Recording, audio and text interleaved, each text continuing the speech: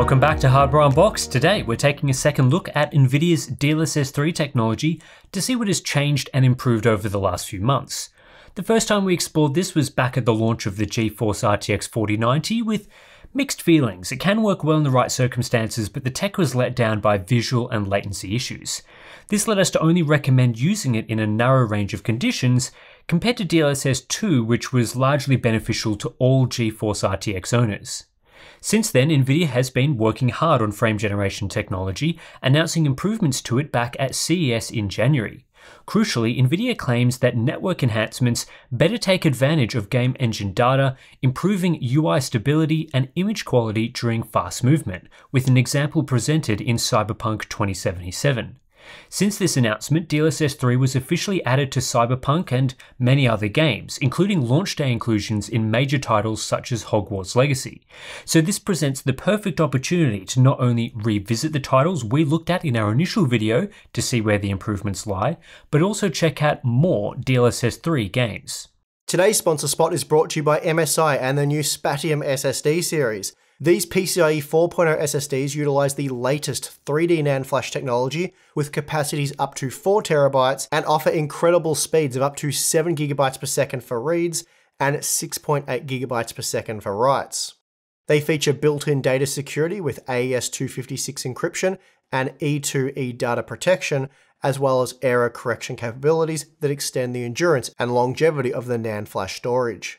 You can also migrate data, monitor drive health and performance in real time with MSI Center, and for that extra peace of mind, all models are backed by a 5-year warranty from MSI. So for more information, please check the link in the video description. In today's video, I'm going to revisit all 3 games we looked at in our initial coverage, while also adding an analysis from 6 other games that have included DLSS 3 support since then. The focus will largely be on visual analysis and artifacts, as the discussion around latency hasn't changed significantly since launch.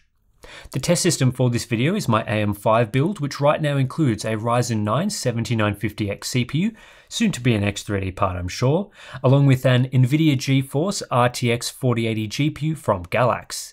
As a reminder, frame generation is only available on RTX 40 series graphics cards, and while I'd ideally like to test the tech on a mid-range option, as that's where I feel it will be most useful, we don't have any of those yet on the market. My test system also includes an MSI MPG X670E carbon Wi-Fi motherboard, and it's all built inside the Corsair 5000D. First, let's take a look at Cyberpunk 2077, the game that Nvidia claims has definitely received an improved DLSS 3 experience. And immediately upon first glance, this is true.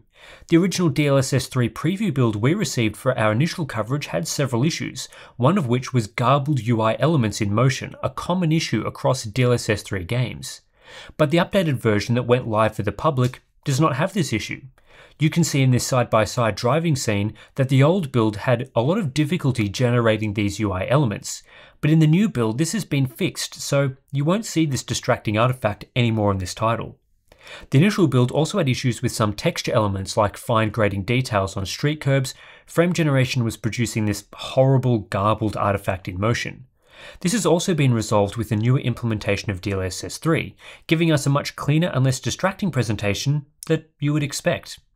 I also spotted some improvements for fine element reconstruction and generation in motion. DLSS 3 has this tendency for fine elements to flicker and sizzle in motion. The very finest details are a bit clearer and flicker less in this new implementation, which is a good improvement, though on the more minor side compared to the UI and texture issues discussed before. Unfortunately, some of the more fundamental artifacts from DLSS 3 frame generation are still present in the latest build of Cyberpunk. For example, we showed that fast-moving objects like cars would look quite garbled and blurred in generated frames, and while this wasn't particularly noticeable in motion at higher frame rates, as each of these garbled frames is interlaced between a good frame, depending on the frame rate and the exact object seen, it could be noticeable. This sort of motion is very difficult to deal with in generated frames, and fundamentally the newer version of DLSS 3 still has issues here, so looking at this footage slowly does still reveal terrible reconstruction for moving cars as an example. I also still spotted some sizzling in other conditions for things like overhead wires, which I flagged in my initial video. While fine details flicker less in this new version based on my experience, there are still elements which have issues with sizzling, a definite area for improvement with DLSS 3 moving forward.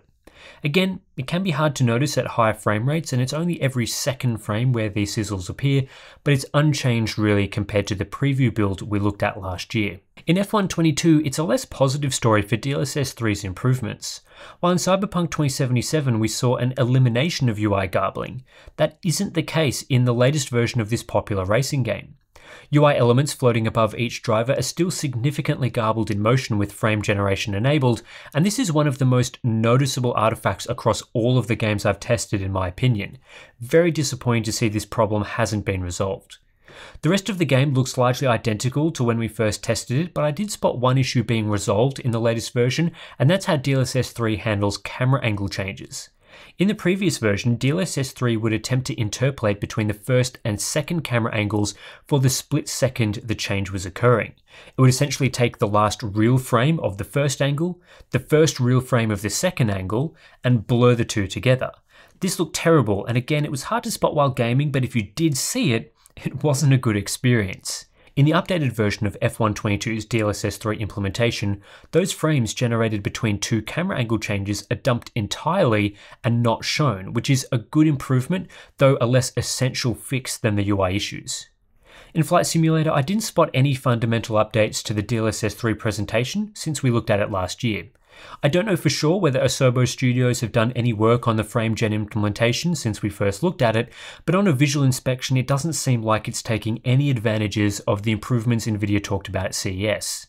There's still visible garbling and blur when performing specific motions like we showed in our initial video, and there's also UI issues which are extremely distracting in this game.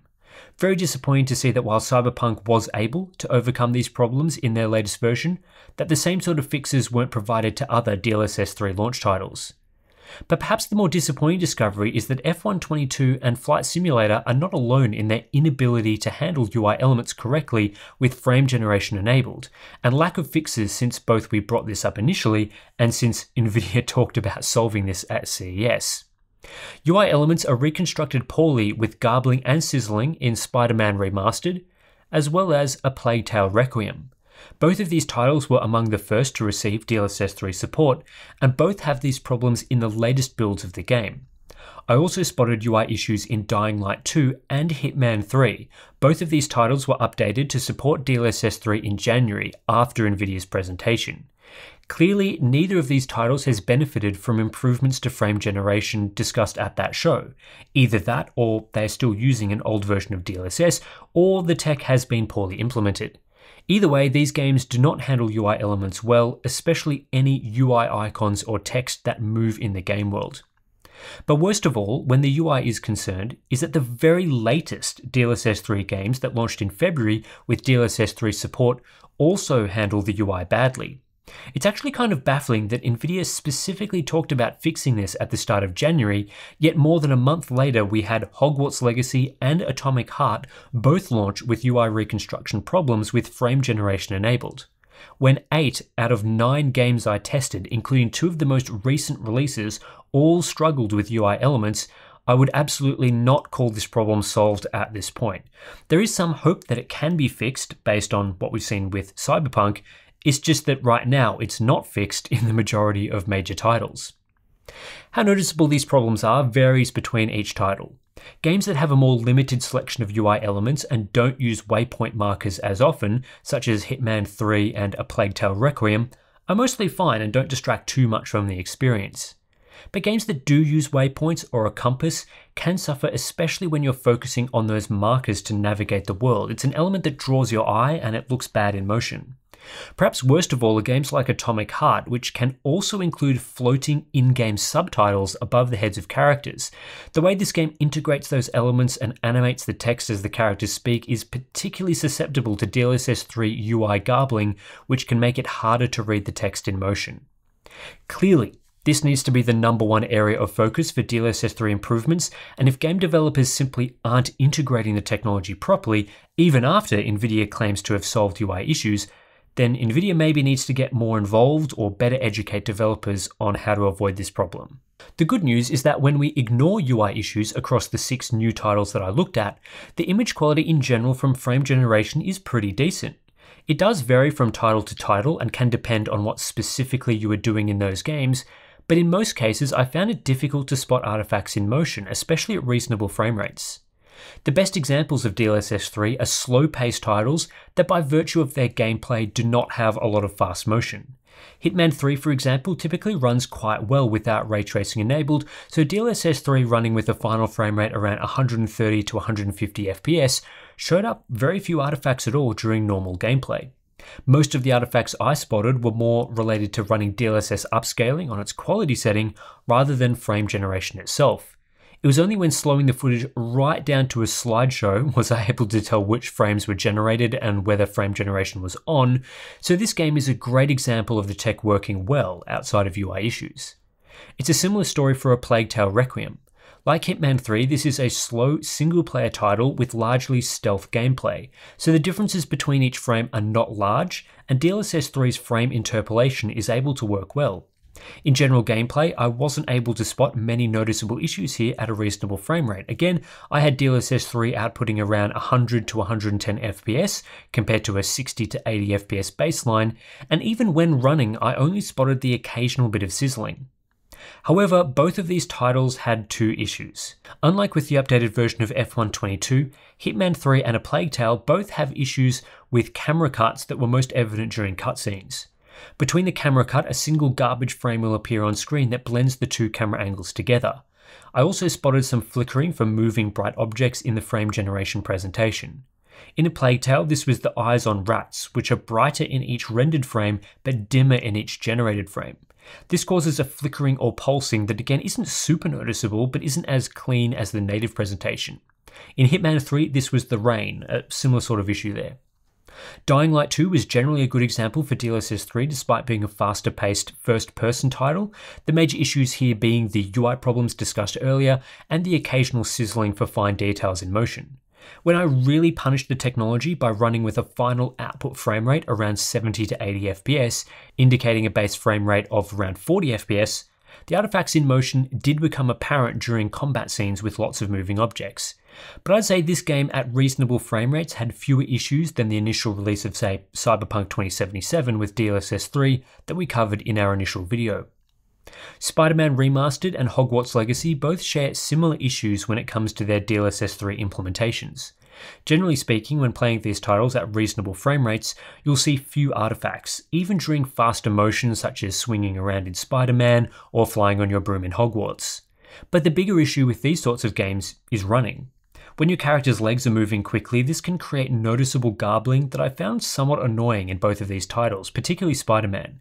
You're not often looking at this during gameplay, so you may not notice this as an issue if you're focusing on other areas of the screen, but it's a flaw in the DLSS 3 presentations that just can't handle that sort of fast motion very well. With that said, Spider-Man and Hogwarts can be quite CPU demanding in some areas, so frame generation is one of the only ways to improve smoothness in those scenarios. It can be quite useful there, especially when roaming around the Hogsmeade area in Hogwarts Legacy as one example. Yes, you will see artifacts at times, but when a high-end system with a flagship CPU and high-end GPU is only capable of around 60 to 80 FPS natively, even on reduced quality settings, I'd prefer to use frame generation than not use it, whereas in other titles it may be preferable to reduce quality settings or opt for a lower DLSS 2 setting. Atomic Heart is very similar to the other games I've discussed in its DLSS 3 visuals with the strengths and drawbacks already mentioned. The biggest issue for me in this game was the UI quality, and right now I simply couldn't recommend using frame generation in this game with subtitles enabled. But outside of this, the image quality was largely acceptable for a single player title and similar to what was seen in, say, Dying Light 2. It's been good to revisit DLSS 3 after we first looked at it in October last year to see how things have improved for current titles and to assess the technology in a couple of more recent releases. Like with DLSS 2 over the years, Nvidia are working to improve the DLSS 3 experience, and in at least a couple of titles that is definitely the case. Based on assessing 9 games for this video, DLSS 3 is mostly the same as we saw in our initial video, with a few minor improvements here and there. The latest version is less susceptible to random garbled textures and is slightly better at handling fine objects in motion. So across all the games I looked at in general, it can be hard to spot issues when the game is being run at an acceptable frame rate. In my initial video, I said a base frame rate around 60 to 80 FPS was optimal for making artifacts less noticeable, with DLSS 3 therefore producing an output frame rate around 100 to 120 FPS. Based on a wider sample of games and recent improvements, I think in the best cases you could probably get away with a base frame rate of 50 to 60 FPS, with DLSS 3 producing 90 to 100 FPS. This does vary though. Games with more motion require higher base frame rates, but slow-paced titles like Hitman 3 do look good at those lower figures. Just don't expect DLSS 3 to take your 30 to 40 FPS experience up to 60 FPS and have it look good. Like in our original assessment, that's really not a good use case for this technology, as you'll likely see many visual issues. This assessment has so far ignored the issues with UI rendering though. It was disappointing to see that while Nvidia has been able to fix UI reconstruction in Cyberpunk 2077, this fix hasn't been applied to any of the other titles we looked at. This means that 8 out of 9 games did still feature some form of UI issue, ranging from garbled interaction icons to blurred and flickering subtitles. This includes the very latest titles released after Nvidia announced this issue was resolved/improved back in January. So there's still lots of work to be done here if brand new games like Atomic Heart are launching with frame generation UI issues. It should be possible to get a clean UI in those games, it just hasn't been implemented yet for whatever reason. As it stands right now, making UI garbling less noticeable requires a much higher base frame rate, more like 100 to 120 FPS rather than 50 to 60 FPS. What's even more disappointing about this situation is that some games could have been fixed by simply updating the version of DLSS being used. For example, in Hogwarts Legacy, we used the tried and true method of replacing the DLL file with a more recent version, updating it from DLSS 3 version 1.0.3 to version 1.0.7. In this title, the UI issues were largely resolved, not fully resolved, but largely resolved after applying this manual update, which is pretty embarrassing for the developers given this DLL was made available before Hogwarts Legacy launched. It's good news for end users who can manually update, but not everyone knows about this technique, and really, it shouldn't be on gamers themselves to patch the DLL. On top of this, updating the DLL file doesn't resolve the UI issues in all titles. Some games improved but still had problems like Spider-Man Remastered, while others such as Atomic Heart and Flight Simulator didn't improve much at all. More work needs to be done here to get games to the level of Cyberpunk 2077, though it can be worth experimenting with DLL updates, as was the case with DLSS 2. Other fixes appear to be very game dependent. For example, camera angle changes are no longer garbled in F122, but the issue is still present in Hitman 3's more recent DLSS 3 implementation. Like with a lot of these reconstruction techniques, the experience really does vary quite a bit between games, and game developers appear to have an inconsistent approach to the technology. It's hard to say how much of this is Nvidia's fault, given again, based on Cyberpunk and a few other examples, they have the tools there to solve some of these problems. What I was pleased to see as a bit of an aside is that more games are allowing users to use frame caps in conjunction with DLSS 3 frame generation. At launch, frame caps and VSync were both disabled, so there was no way to limit a game with DLSS 3 enabled from exceeding your monitor's maximum refresh rate. Nowadays, VSync is still not working with DLSS 3, but frame caps are, so there is at least some flexibility to keep FPS inside the max refresh rate to prevent tearing. Great news for those with moderate refresh rate displays like say 165Hz. This isn't yet available in every game though, again it's very much dependent on developer support. DLSS 3 also remains a great way to improve the experience in CPU-limited games, and there's been a few of those launching recently, such as Hogwarts Legacy. While the tech shouldn't be used as a crutch or excuse for poor optimization, when a high-end system is performance limited to around 60 to 80 FPS even on lower settings, DLSS 3 frame generation can make the game look smoother in those scenarios. It's an ideal use case for this technology, and I think a lot of users will put up with some of the visual artifacts if there's no other option for getting a higher frame rate. The best experiences I've personally had with DLSS 3 have been in those scenarios, like Hogwarts Legacy and Flight Simulator.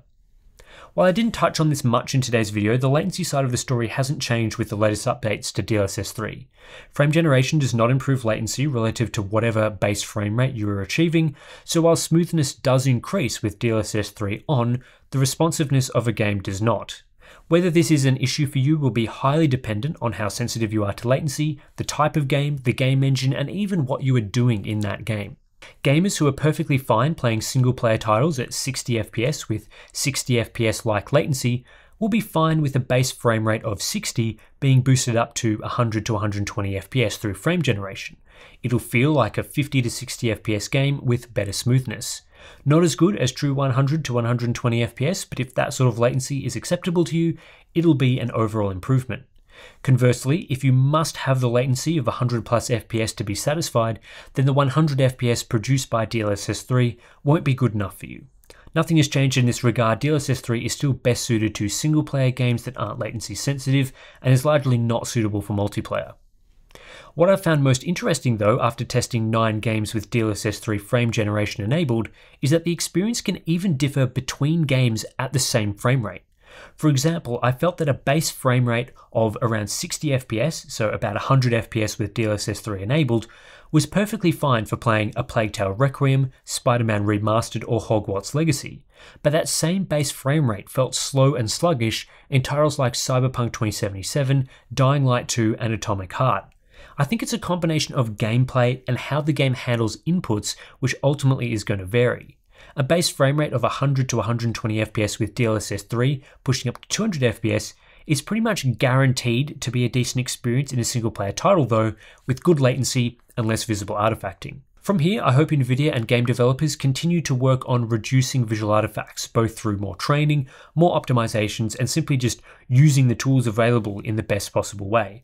I can definitely see a future where things like UI artifacts are not present. We're just not quite there yet. Anyway, that's it for this revisit of Nvidia's DLSS 3 technology. If you do appreciate this sort of analysis, then please do consider subscribing to Hardware Unboxed and supporting our independent testing through the links in the description below, which will give you access to things like our monthly live streams and our behind the scenes videos and even our Discord chat if you want to talk about the latest games and your experiences with DLSS 3. So thanks for watching this one, and I'll catch you in the next one.